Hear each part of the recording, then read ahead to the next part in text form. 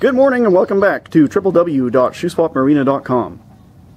It is a calm and tranquil morning here today, and on the lot we've got this 1996 Silverline 1700. It's a 17-foot bow rider with a 90-horse Johnson outboard.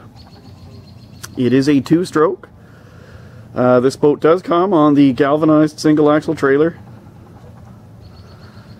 and it's cleaned up very nicely. It's been through our shop for the mechanical inspection. We did note a major issue with it, which the owners of the boat took to the local Johnson dealer to have repaired. And then once it came back, we finished our inspection, and the boat actually runs really, really well. As you can see, it is super clean.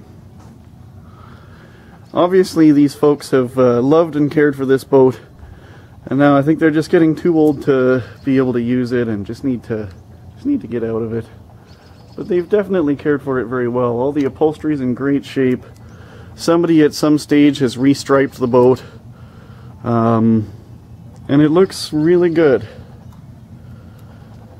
I'll just do a little more of a walk around here, and then we'll hop in and show you some of the features there. Now we'll just have a look under the boat here, and you can see that very little evidence of any beaching or anything. It looks really good. Okay, well, we'll hop up in there and have a quick look inside the boat. So here we have the view of the 1996 Silverline 1700 just from the back deck. You can see that for a 17-foot boat, it's actually got a lot of space, mainly due to the outboard configuration. You don't have the inboard motor box or anything inside taking up space. So you've actually got a lovely amount of space between the rear bench and the swivel captain's chairs. Very cool. All of the upholstery is in really good shape.